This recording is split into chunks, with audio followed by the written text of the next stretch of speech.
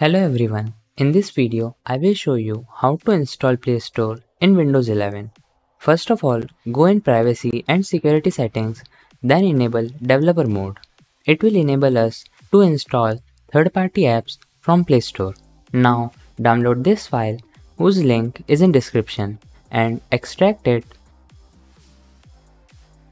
Then paste it in C drive or the drive in which Windows is installed. Open the folder and run this setup x64 file.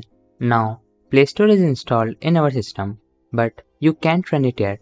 We have to enable some features first. Open settings and search optional features. Select more Windows features in bottom and tick mark virtual machine platform, Windows hypervision platform and Windows subset for Linux. Then click OK and restart your PC. Now in Start menu, open Windows subset for Android which was installed with Play Store. Here enable developer mode and click on Manage developer mode settings. Then continue.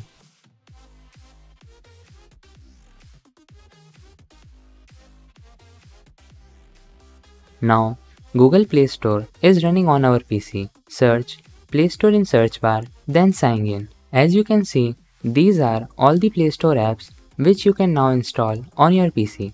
Let's see which game should I install.